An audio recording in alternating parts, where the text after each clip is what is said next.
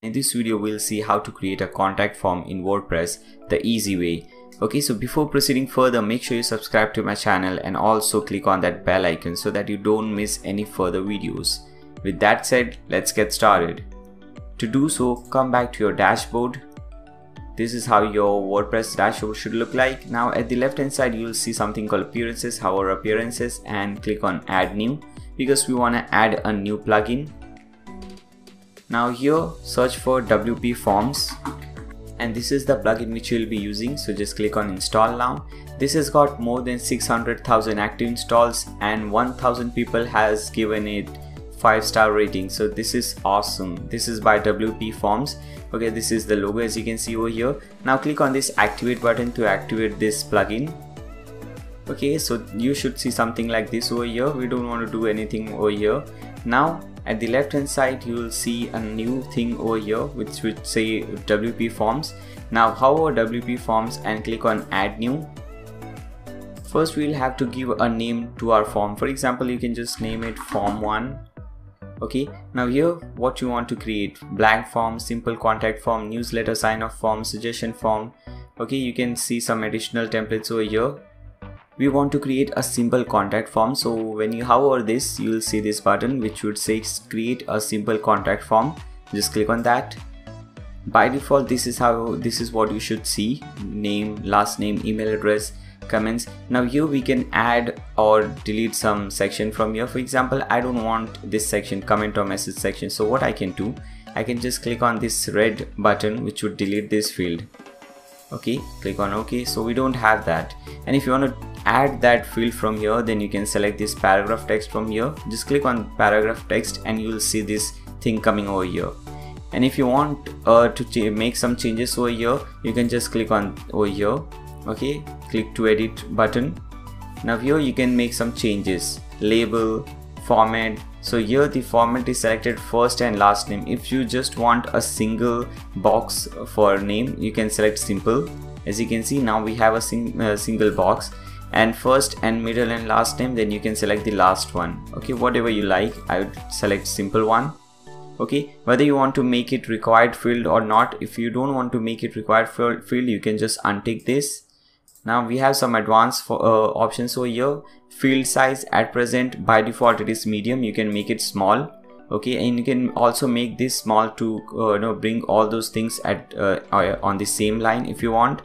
Okay, and you can also change the placeholder. As you can see, there's nothing written, there's no placeholder on this box, so we can have a placeholder. For example, enter your name.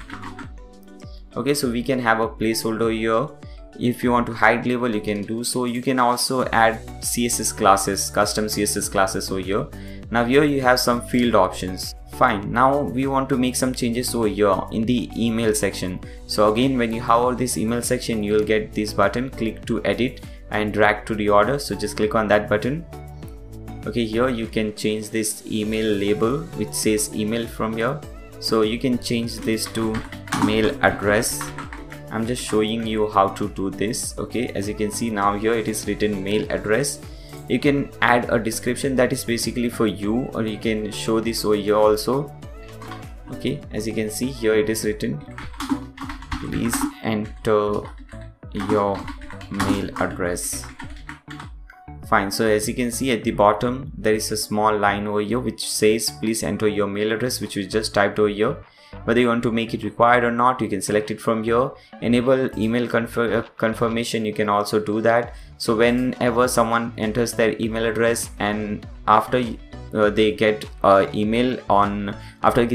mail on their email address, they'll get a code or something, and they can paste that code over here. So this is very useful. Okay, again, some advanced section, you can increase the size from here. You can have a placeholder for both the email placeholder and confirm email placeholder. For example, if you want to have a placeholder here, you can put in enter code here. Okay, as you can see over here. Okay, and here also you can have some simple classes, CSS classes. Now let's see the last one, paragraph text. Again, you can edit something over here. For example, enter your message. You can type it over here. Fine. Here we have it, enter your message. It is not required. If you can make it required, and when we do required, as you can see, there is a red asterisk sign over here, so which says that this field is required. Okay, now let's come back to these fields. Okay, so click on this add field over here. Now if you want to add some more fields, you have name, email, multiple choices, numbers, check boxes, drop down. Okay, for example, let's add a drop down over here. Okay, so we just drag this thing over here. Now instead of drop down, I'll type how did you hear about us. Now we have 3 different choices over here, as you can see, choice 1, choice 2, choice 3. You can add or subtract. I want to add one more choice. Okay, so as you can see, when I clicked on that plus button, I have the fourth choice. Now first one, I'll just type in Google. Okay, this is YouTube, then word of mouth, other. Okay, fine. Oh, sorry. So when someone now clicks on this, we cannot do that, but when it is live on the website, they will get 4 different options. Okay, now you can select a by default. When you select this one, so this will be the by default option which will be selected. If you select other will be the by default option over here. Okay, if you want to make it required, you can do so. Now you can again click on this add fields. If you want to add more fields, this was the drop down field. You can add a paragraph, checkbox, and so many different fields. Okay, and these are at the bottom, as you can see, these fancy fields. These are for premium users. This file is locked for pro features. So if you want to enable this, then you can purchase the full theme. This is the free version. Okay, but free version is also very good. You don't need to purchase the full version. This is really good, really awesome. Okay, now let's change this size to medium again. Okay, now once you are done, once you like everything, you can also change this topic over here. As you can see, it says simple contact form. You just click on that, and instead of simple contact form, we'll type contact us. Fine, click on save. Now click on embed. Once you click on embed, you will see this small code over here. What you have to do, just copy this code. Okay, cut this thing. Now from here, X this thing out. Fine.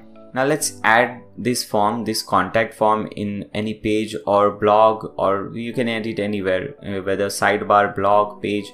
So let's add it on a page, contact us page. Okay, so I have created a contact me page. Just click on edit.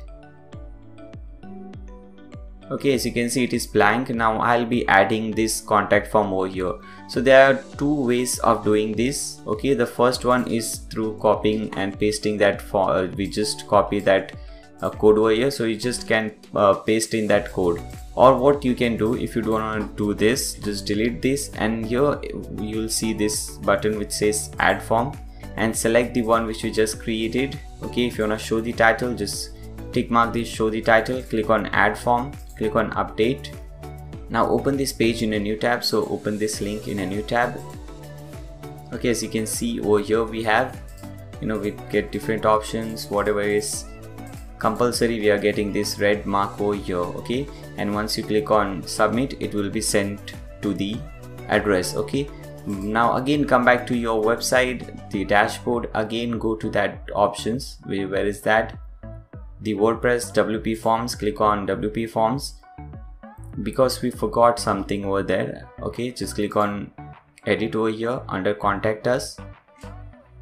Okay, I forgot to say you a few things. For example, if you go to settings over here, the first one, we have already changed the form title to contact form.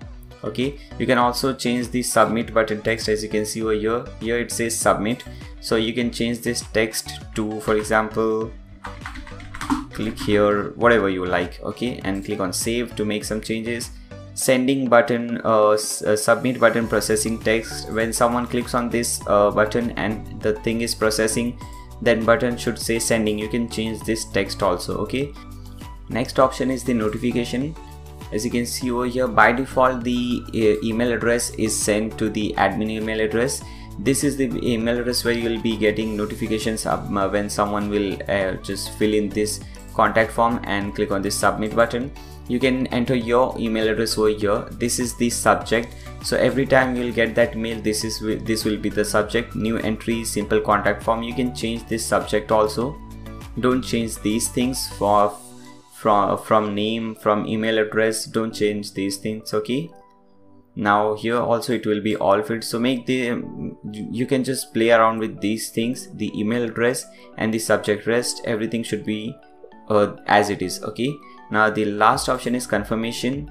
Okay, so when their message has been successfully sent to you, they'll get this confirmation. Okay, thank you for contacting us, we'll be in touch with you shortly. So this is very useful. Okay, so this is a message, but suppose if you have already created a page for thanking for someone if they contact you, then you can link this page over here, show page, and you can just select any page over here. Okay, and you can also redirect them to some different URL, to some different website after they click on this submit button. Okay, it's all up to you. Message is fine. After you do so, just click on save.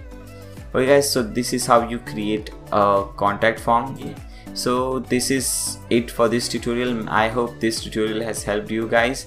Okay, it was a free plugin, very useful plugin. If this video has helped you, then make sure you subscribe to my channel. Also give a thumbs up to this video, that would really help me and I would really appreciate that. If you guys have any queries, any doubts, then or any request for any video, you can leave a request or your doubt in the comment section below. Thank you for watching guys, see you soon.